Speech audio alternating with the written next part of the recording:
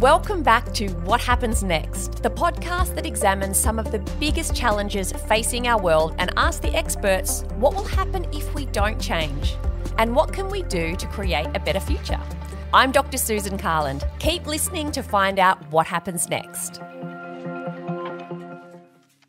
Loneliness has reached epidemic proportions in Australia, but a local community app is working to overcome the problem. Loneliness has become an epidemic in this country. Research shows it can have a bigger impact on health than cigarette really smoking. Tough time for a lot of people. This comes as academics suggest we're facing a loneliness epidemic.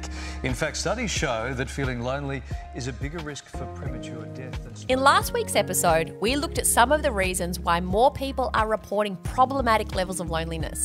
Catch up now on part 1 if you missed it. In today's episode, I'm talking to experts about whether or not the increasing awareness of the issue of loneliness will lead to action.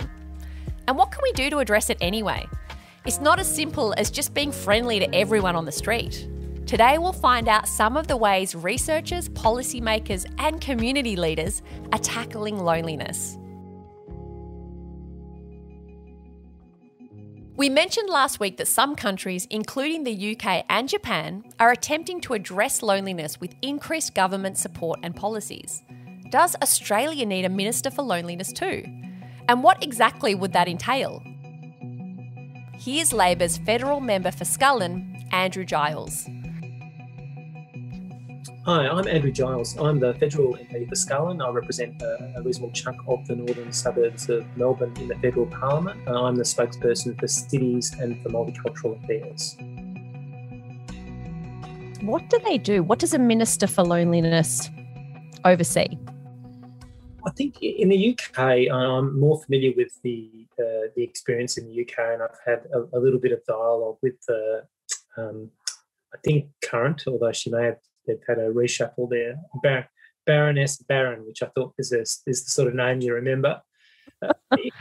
Yeah, in the UK, I think that the role really reflects, as I understand it, an awareness that if government has responsibility to respond to loneliness, it's got to be about pulling together the things that government does rather than building a new silo. And as I understand it, and I've had the opportunity to have, as I say, some dialogue with one of the UK ministers, it's about pulling together an awareness of the programs government does, the information government holds, and applying that to this problem, working with civil society. As I also understand it, I think a similar process is being followed in Japan, but the appointment of a minister there is very much early days. But having a mechanism, whether it's bureaucratic or more political, I think is really important, because I guess one of the things we've learned is that many of the things that act as agents against loneliness are things that happen already. And connecting people to those programs, or perhaps retooling programs, which seems to have been a big part of what they've done in the UK, can have a real impact just by bringing that lens to bear on existing projects.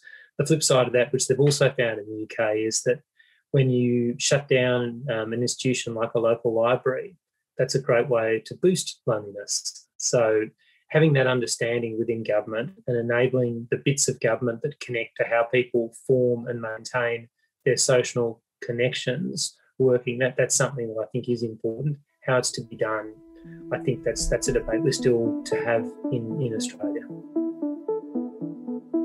Do you think there is something in the way that our modern cities are designed that may be exacerbating experiences of loneliness? And is there something we can do to change that? The starting point is to remember, I think, that our cities should be built for people, and to have that at the forefront of our thinking when we talk about urban design. I think often when we talk about cities, and I'm sure I'm guilty of this too, we think about big bits of infrastructure as ends in themselves, not as means to enable people to do the things they want to do or have to do more effectively. I think there's a debate that's going on about recognising that the present form of our cities doesn't respond to some immutable law of nature, It's evolved in response to a series of preferences and pressures. And when we apply different preferences by regulatory means or simply by talking about these things in different ways, we can change them. And there's obviously a debate about the extent to which our cities work much more effectively for men than for women, as one very obvious example. But there's, in the loneliness lens, there's some big picture and small picture questions that I think need to be asked. The first one is, does the form of our dwellings encourage people coming together? And if you think about how a lot of suburban housing estates are built, where you drive into your garage and walk from your garage into the living room, well, it's no surprise that many people don't know their neighbours, or perhaps didn't know their neighbours until the experience of lockdown gave them an opportunity to make those connections.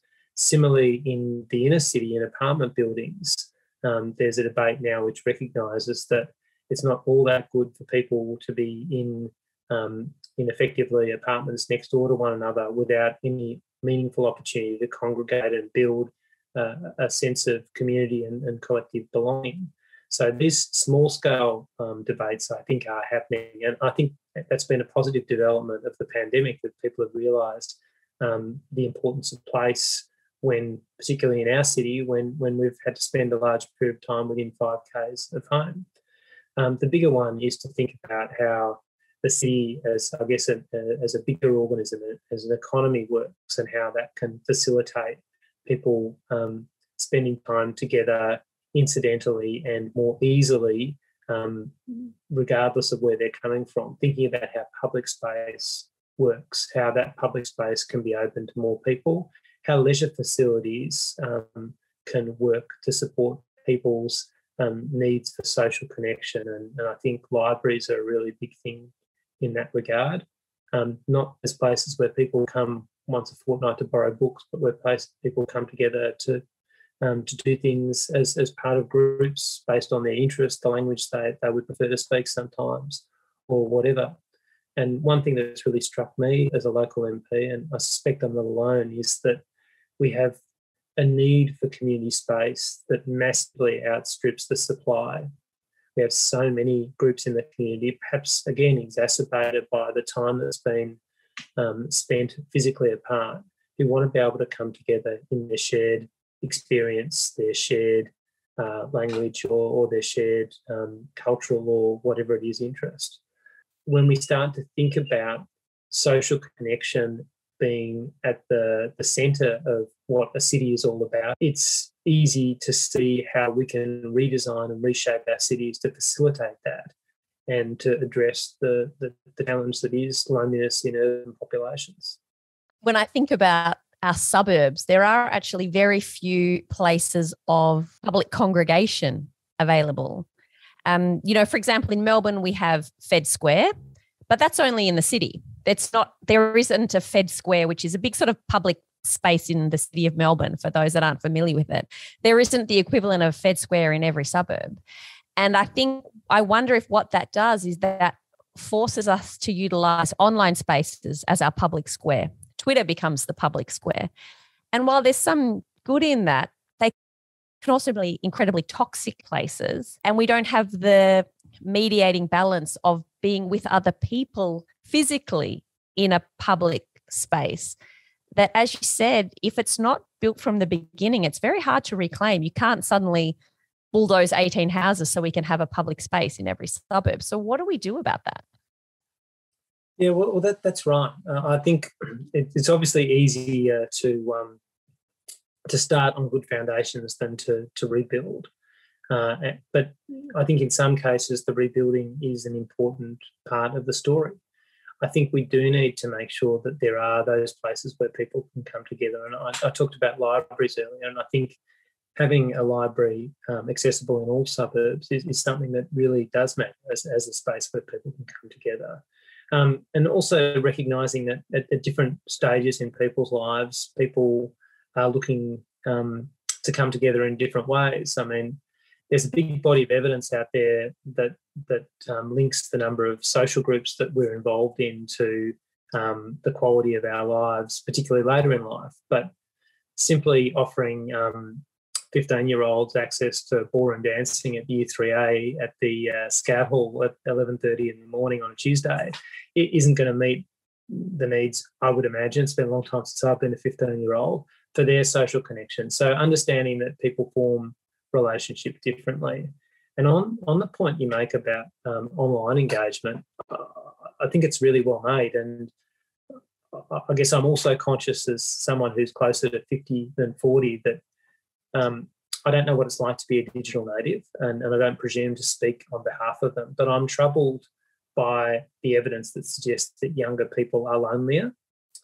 I am concerned that we don't know enough about how the incredible potential of social media, where we can connect to people on the most obscure interests around the world easily, seems to me to potentially be outweighed rather by the toxicity that you referred to otherwise. And trying to find a balance there, I think is a huge challenge. It's a challenge for individuals, it's a challenge for parents, but it's a challenge for policymakers as well. David Pearce is the founder of On the Lowdown, an organisation that aims to reduce the stigma surrounding conversations about mental health, especially among men. He believes men are less likely to report feeling lonely, mainly due to social barriers.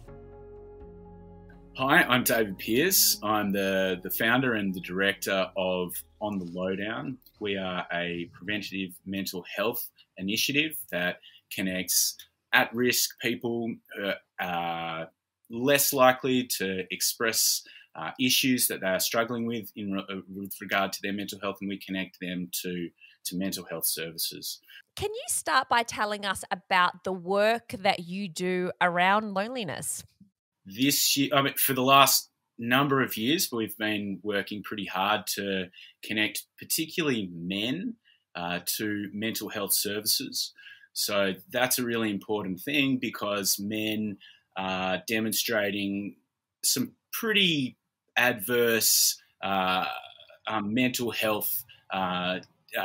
Men aren't doing that great when it comes to some really, really important metrics as it relates to mental health. So, if you want to look at something like suicide, particularly, which might be the really, really big one, then you're seeing some really, really significant statistical disparities between what's happening with women and what's happening with men. So men are taking their own lives at a rate of 3 to 4 times that as are women.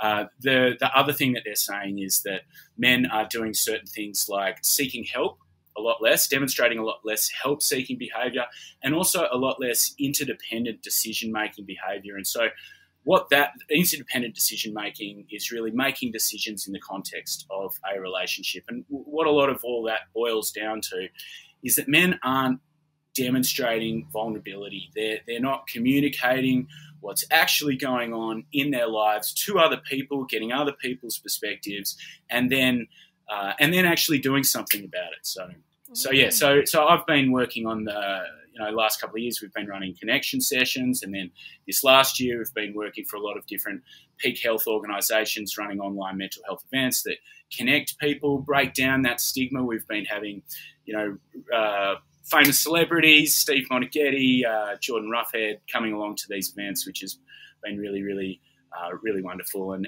they talk openly from the heart about mental health and all that kind of stuff, and just demonstrate that it doesn't make you less of a man, because of course it doesn't make you less of a man to seek help, to talk to other people. It makes you more of who you are, because you become a better resource and then bigger and stronger and more wonderful person. If you could wave a magic wand and change one thing about how we talk to men and about men in terms of their mental health, particularly around loneliness, what would it be? What would you do? I would really like to see a lot less shaming terminology that gets thrown around. It really dissuades men from engaging and entering into the conversation. So I would like to see a really supportive and encouraging environment which leverages from a lot of the really positive characteristics that already reside within the traditional male archetype. So, sure, we've talked about some of the negative, unhealthy characteristics, like you got to do it all by yourself, and you need to be an island and totally independent and don't express yourself emotionally. There's also some really wonderful characteristics like trust or loyalty, strength is really, really great. Mateship is a really fantastic thing. So there's lots of really positive elements that we can leverage from there. So I think that would be something of my magic wand. In our last episode, Dr. Susie Nielsen, Deputy Director of the Monash University Addiction Research Centre, discussed the links between physical pain, opioid abuse, and loneliness. Her research shows that reducing loneliness through social activity interventions can actually help reduce pain. You mentioned how, unfortunately, medication is sort of the easiest or most accessible thing to deal with things like chronic pain.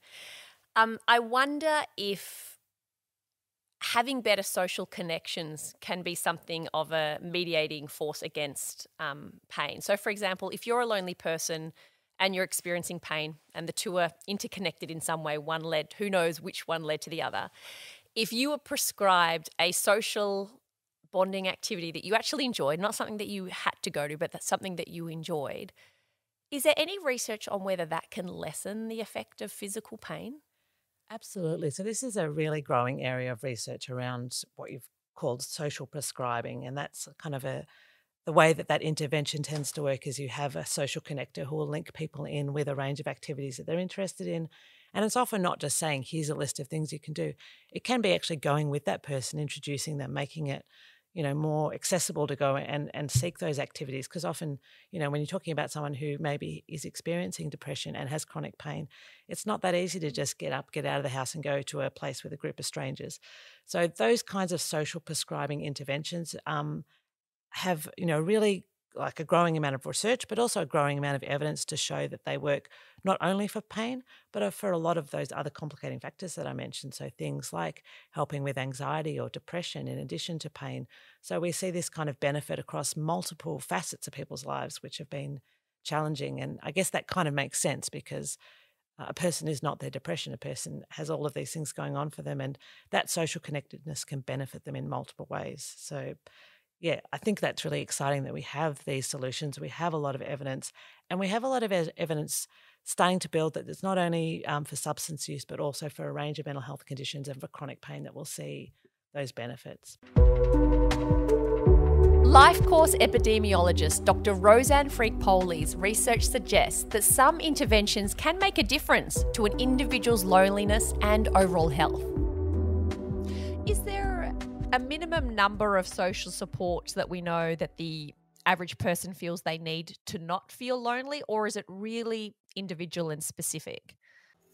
So at the moment, a lot of the research tends to look at people on a scale and look at the highest category versus the lowest category. And that has actually prevented us from providing sort of public health messages around this. I have had a little look at numbers, and what I have found was that having at least 4 people that we can either talk to about our feelings or ask for help. So if you can do both of those things, they count twice. That's a really great number to have around you. And with social like connections, like physically just going out and going to at least one community event in a month, so going to, say, your neighbourhood house and doing a course, or connecting with at least 4 people, even by telephone a month. These sorts of numbers have had significant effects on your benefits to your health. The global loneliness epidemic may not be as headline-grabbing as some other epidemics I could name, but it's just as treacherous. The good news? The policymakers and researchers who are paying attention to it are gaining ground. The better we understand modern loneliness's root causes and its knock-on effects, the better we'll be able to address it and support one another. I had some wonderful interviews with our guest experts on this topic. We've also included some links to their research and initiatives. Take a look. Thank you also to the Monash University Performing Arts Centre's David Lee Sound Gallery, where a portion of this season was recorded. If you're enjoying What Happens Next, don't forget to give us a 5-star rating on Apple Podcasts or Spotify and share the show with your friends. Thanks for joining us. See you next week with an all-new topic.